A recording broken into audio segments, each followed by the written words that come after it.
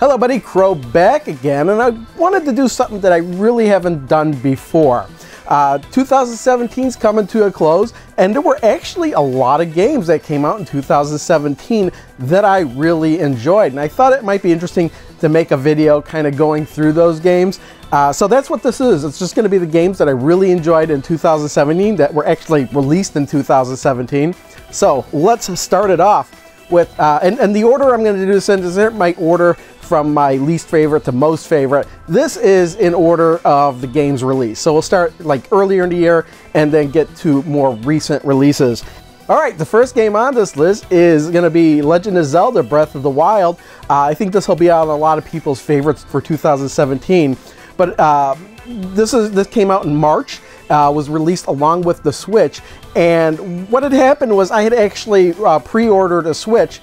I was looking at the release games. I didn't know what games to get. The thing is, though, is if it wasn't for the fact that there weren't a whole lot of games released for the Switch at launch, I might not have bought this. I might have bought something else. The thing is, though, is I haven't been a big Zelda fan since A Link to the Past. So when I was looking at games to buy for the Switch to pre-order, so at least I had something to play when I got the Switch, I was like, oh, I'll get Breath of the Wild.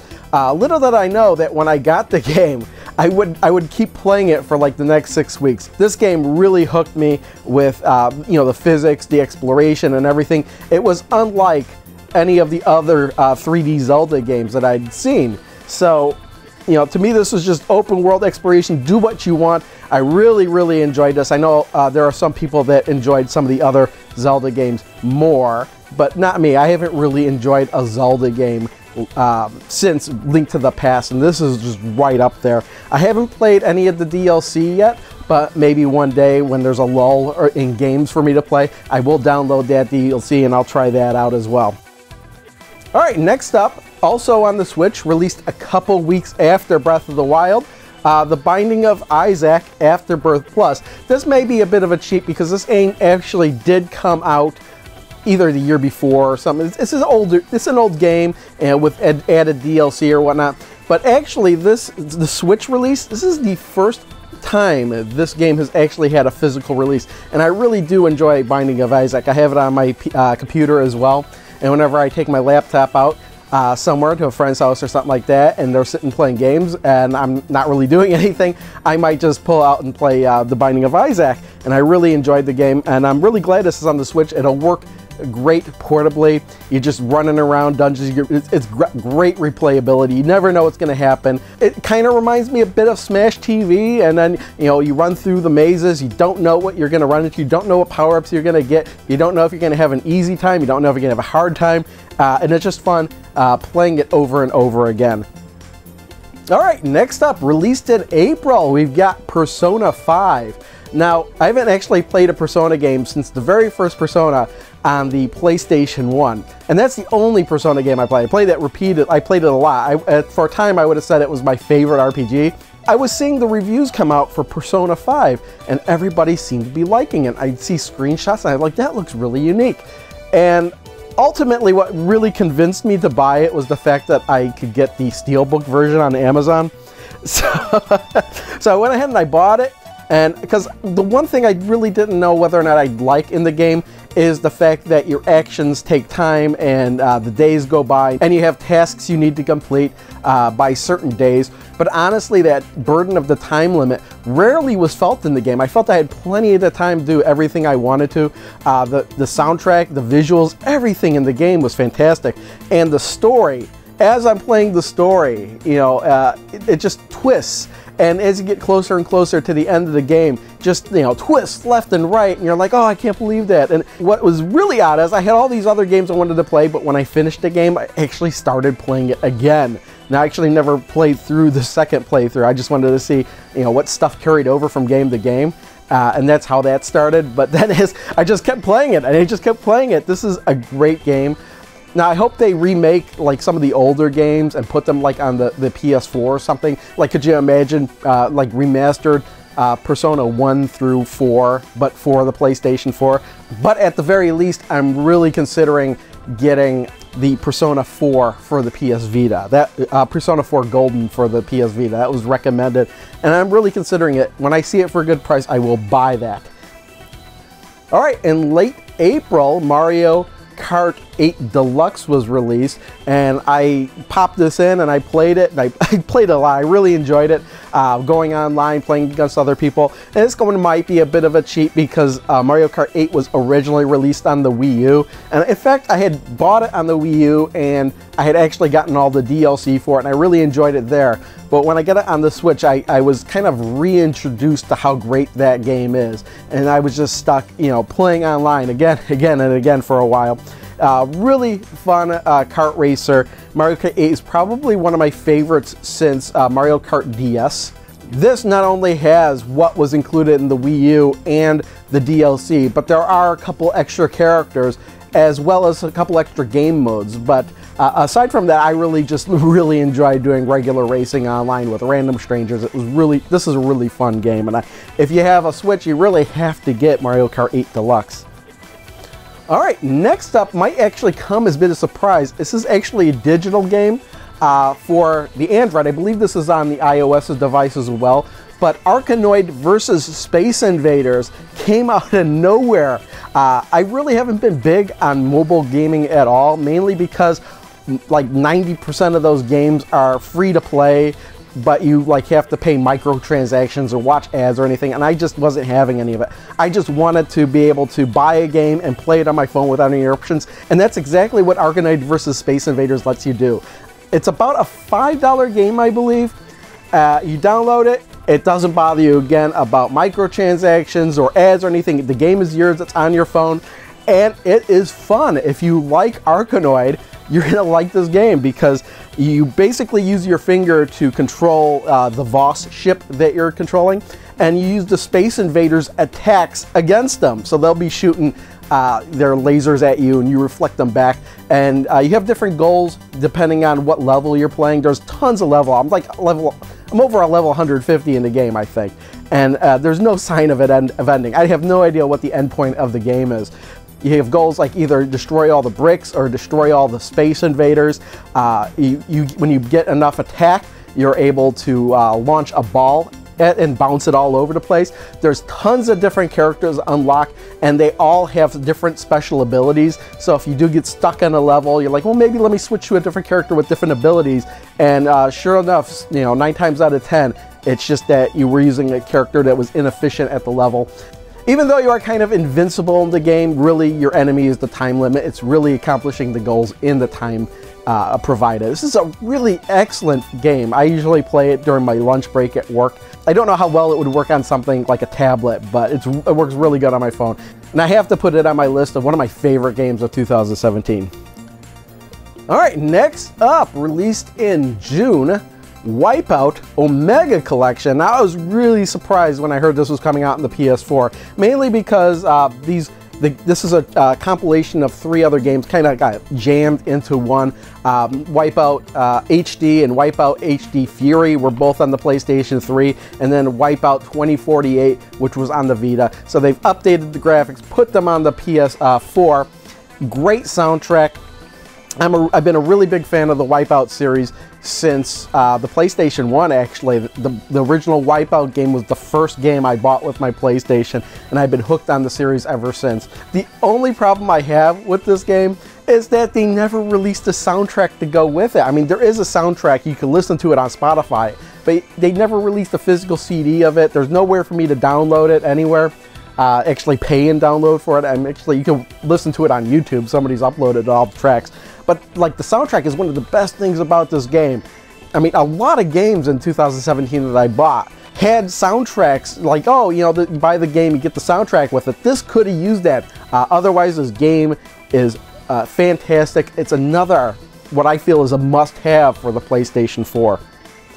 All right, released in the end of June was the Crash Bandicoot N. Sane Trilogy. Now, this was one of those ones I wasn't really sure if I wanted to buy or not. I had actually played the original Crash Bandicoot way back when it originally came out. I remember having fun. I remember playing that game all the way through. I don't remember playing 2, and I remember playing a little bit of 3.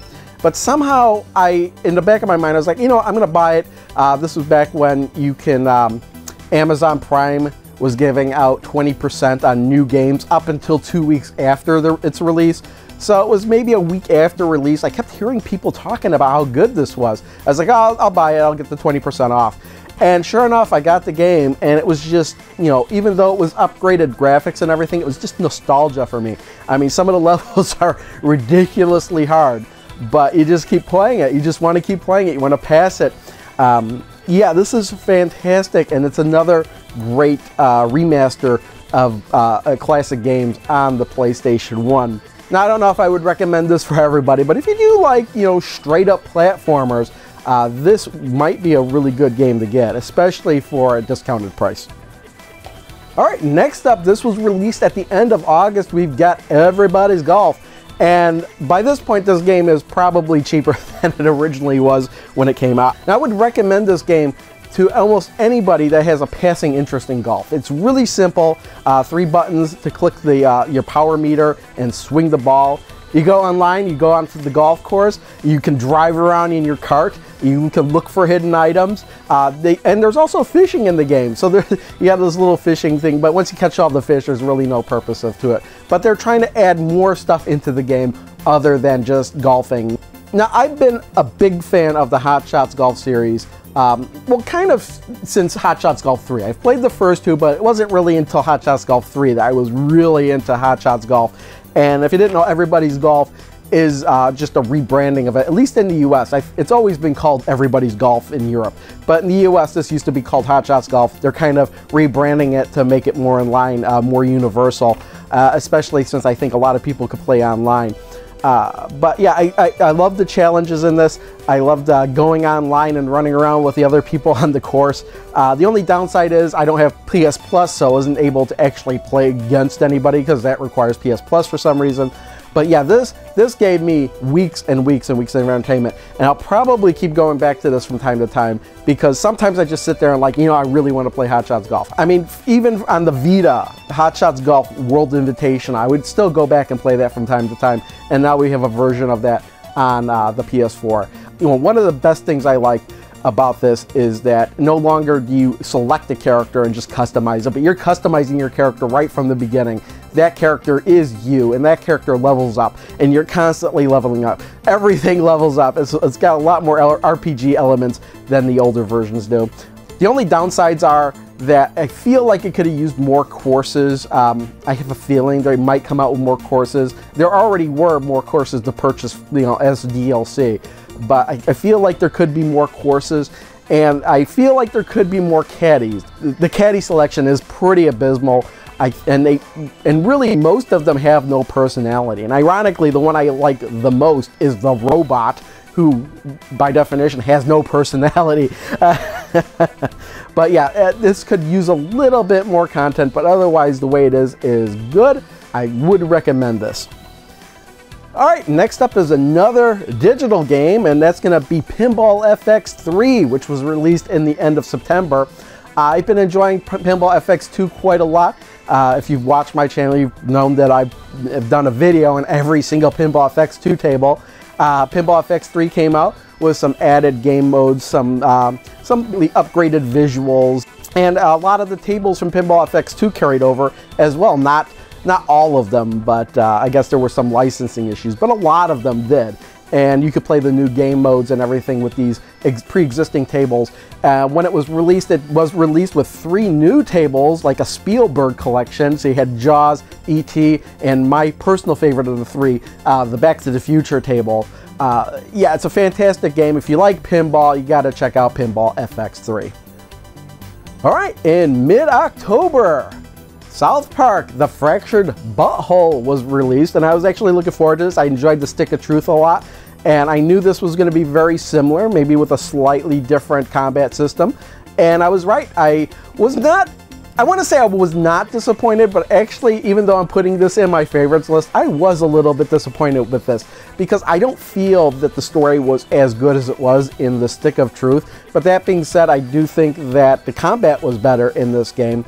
It's just that the story kind of seemed to peter out in this one. Now, there is going to be some downloadable content. I did get the Steelbook version of this, which is what, the Gold Edition. I just wanted the Steelbook, but it came with the Season Pass. So whenever things get released, I'll have to revisit this game and check it out. I did have a good time. The humor in this was top notch. I just don't feel like it pushed the boundaries as much as the first game did. Other than that, I still would recommend this game.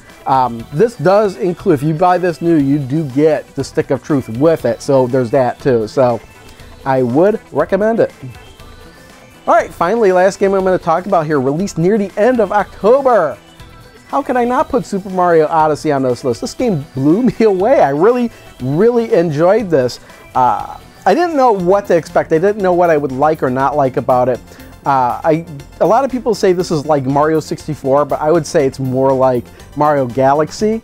But yeah, it is like Mario 64. In fact, you could almost look at anything in this game and say, hey, that looks like from this Mario game, or that looks like that from that Mario game. There's the 2D sections where he's all sprite-based. The whole gimmick of this game is he's got the hat, and he throws the hat, and he possesses people with it.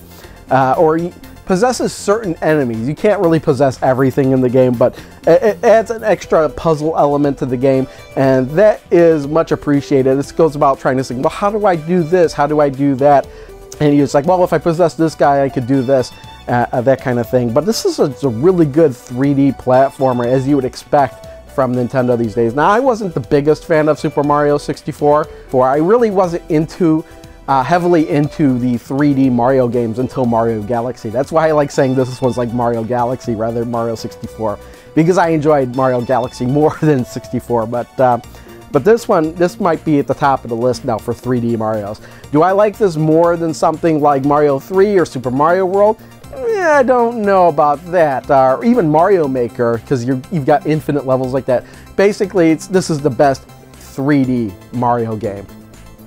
All right, that's the list. Those are the games that I really, really got heavily into playing this year. The games I really, really enjoyed. Now, again, there were some games that I may have bought that I didn't really play it that much, that didn't really grab my attention at first. You know, something like Horizon Zero Dawn. I bought that at Black Friday, but I really didn't get into it, at least not yet. Mario vs. Rabbids, I haven't played that as much as I would have liked. And then there's certain games that I just haven't bought. So who knows, maybe in the future I'll buy the games that I'm like, oh, I wish I would have bought that when it came out, that kind of thing. Anyway, that's all I wanted to do for right now. Got one more video, one or possibly two more videos coming out before the end of the year. Until then, see you then. Bye.